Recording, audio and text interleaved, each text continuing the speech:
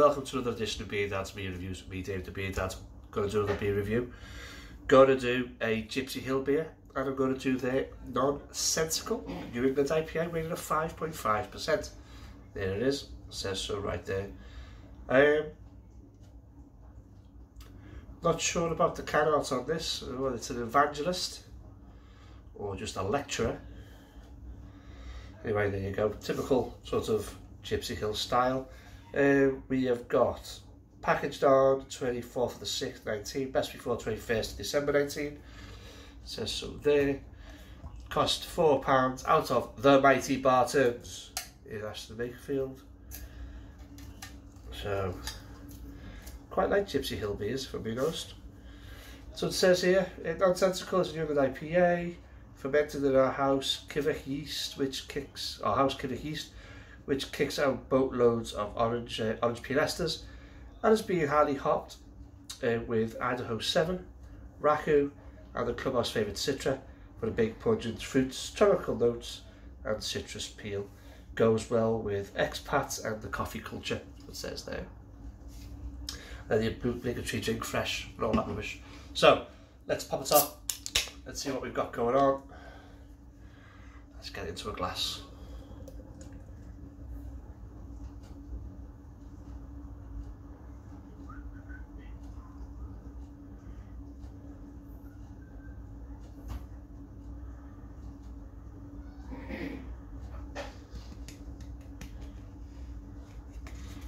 Okay, so beer in a glass. What are we looking at?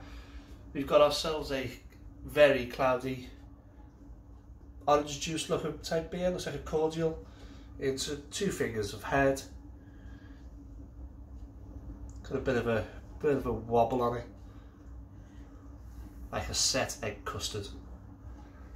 A couple of floaters across the bottom. Picking them up. Yeah, you can see them. All right, so looks okay. Let's see what we've got in the old nose.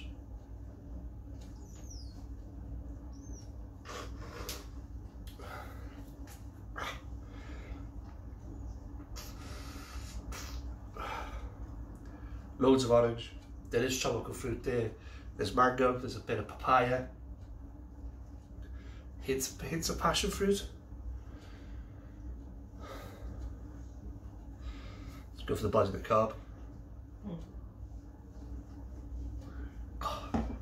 Medium bodied. It starts off in your mouth, and you think it's going to be a little bit velvety. It feels medium. Then it kind of washed itself away. It's actually a medium to light body. Carbonation is short, a little bit vigorous, but it works well with the body. Okay, big old gobful. Here we go.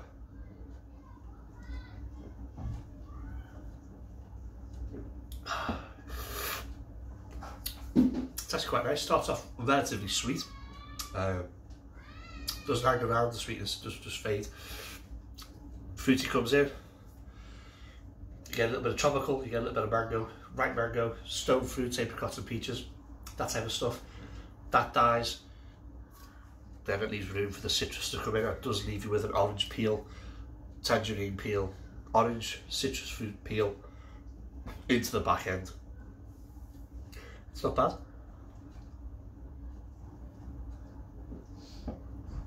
There's a dryness building up on it. After a couple of mouthfuls it starts to, you can start to get it. It kind of just lays itself.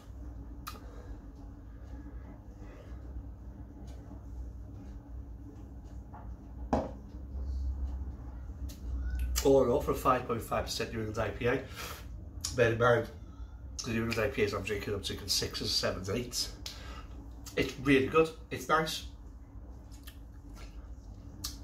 Does leave the inside of the roof of my mouth is a bit dry. Again, not a bad thing. This is not bad for the Gipsy Hill beer. A lot of this stuff, some bit hit and miss, to be fair. I've got another one here. I've got one called Ballyhoo, which is done a collab with Cloudwater. I'm looking forward to doing that. But this is all right. They've made better New England IPAs than this one, but obviously with a higher ABV. But yeah, it's not a bad little drop, I must say. So there you go. So little cheeky little 5-minute review. Gipsy Hill's Nonsensical New England IPA, 5.5%. Do I like it? Yes, I do.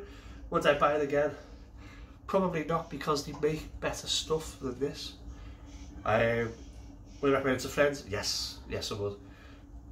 I think if you wanted sort of sitting outside, hot sunny day, sticking with friends, and you wanted something a bit like this, New England IPA style, then this is probably going to be around about what you should be going for.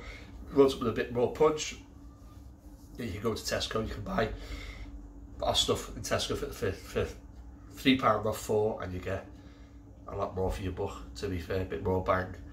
So there you go. But would I recommend it to friends? Yes, I would.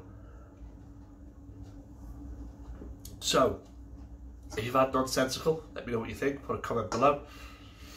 Give me a link to the Gipsy Hill Brewing website also below. If you like the video, do that. If you like the video, do that. Subscribe down there. I'll see you in the next one. Hail Yale.